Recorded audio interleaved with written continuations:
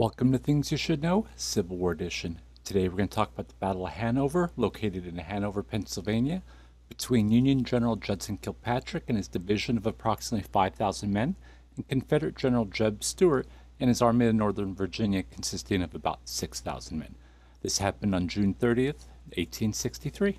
General Robert E. Lee was desperate to keep the Union forces away from his own infantry as they recovered. Seeing a weakness in his defenses, Lee ordered General Stuart to take his cavalry and cross the Potomac and to take a position beside Confederate General Ewell and help him defend Ewell's right flank. Stuart took 3 brigades of his cavalry and encountered Union Major General Winfield Scott Hancock near Drainesville at Rouser's Ford. Ignoring his orders to stay on a defensive footing and keep in contact with Lee, Stuart decided to go on the offensive and cross the Potomac on the early morning of the 28th. There he arrived at Rockville, Maryland, and captured a large Union supply train, further delaying his progress. On the morning of June 30th, Stuart arrived at Hanover and attacked the Union's 18th Pennsylvania Cavalry, blowing through the defenses. In a desperate bid to stop Stuart, Union Brigadier General Elon J. Farnsworth's brigade, under the command of Union General Kilpatrick's division, counterattacked, slamming into the Confederate 2nd North Carolina Cavalry and almost capturing Stuart himself. Meanwhile, Union Brigadier General George A. Custer,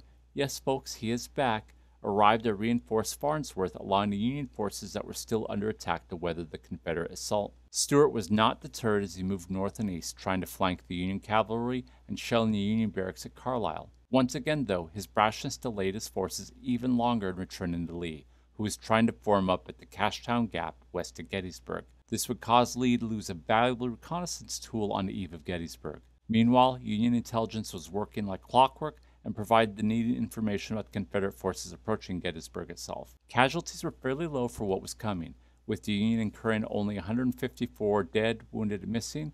The Confederates lost even less in casualties, with only 74 killed, wounded, or missing. However, the loss of Stuart's forces for reconnaissance would prove this loss would be much greater than the numbers indicate during the Battle of Gettysburg itself. Join us again next time on Things You Should Know, Civil War Edition.